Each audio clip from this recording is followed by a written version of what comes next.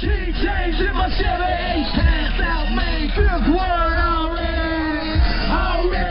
You know what it is, I ain't tripping on my face, bro. Look what Jesus did, oh. He got it covered like a remix, 9-5 Dion, or whatever he on. Christ affiliated, what? You ain't know what my dogs, hey, what up, man, yo, hey, and I can feel it in my veins. I do it for the king to let the spirit light a flame. I'm reppin' JC, who? The line of Judah, who wins things, word, hallelujah.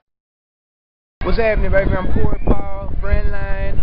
Came out today to support A Day for God. We over here on Flair Street. It's a beautiful, beautiful thing, man. Just celebrating Easter Sunday, man. Yeah. How have things been for you guys in Frontline since South by Southwest and you riding and everything? It's been crazy. You know what I mean? It's been extremely crazy. As far as you know, the notoriety and recognition, you know what I mean, of what we're doing, not even necessarily us, but what we're doing and what we're trying to do. It's a beautiful thing where I feel like this God is telling me, give it to his people, and the return is like, that was me, you know what I mean? So it's been a lot of recognition of what we're doing. Yeah. Yeah. And today's Resurrection Day, so tell me something new that God has revealed to you this year during the Holy Week. Something new, this is beautiful. A lot of times I used to just pray over a specific situation. Say, you know, it was a trip I need to make. I would pray over that trip and say, Lord, tell me about that trip. What God has opened up is to not ask him about a specific situation, but my situation in general. So no longer do I say, God, let me know about going to California. I say, Lord, let me know about travel. If you want me to travel, if you want me to go anywhere, or if it's the place.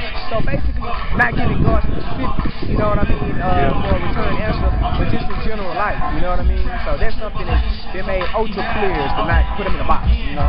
Yeah, cool. And finally, when's the Frontline's album out? Man, Sketch know better than me. We don't know, man. With Frontline, see, you know what, this is kind of an exclusive thing right here because we never really made the announcement. It just kind of grew into something. Frontline is not really a group, you know what I mean? It's Reconcile, Corey Paul, and F.O.E, and we came together to, you know, pump, you know what I'm saying? And then when we released it, it's kind of like, you know, of course people assume something, you know what I mean? And they made it sort of a group thing. So a lot of this is new for us too, you know? Yeah. we didn't know it would move this fast and we catch on this quick. You know, oftentimes when people call us now, they ask about Frontline. We didn't know it was going to be like this. So we are working on stuff though. We are working on a lot of stuff. Album coming soon. Yeah. And where they can get your solo stuff? Huh? Where can they get your solo stuff? Yeah, that's F.O.E just dropping one in March. Reconcile kind of hovering around. I've been on a real heavy create mode, so I'm pretty positive I'm going to drop something solo before we do a Frontline thing.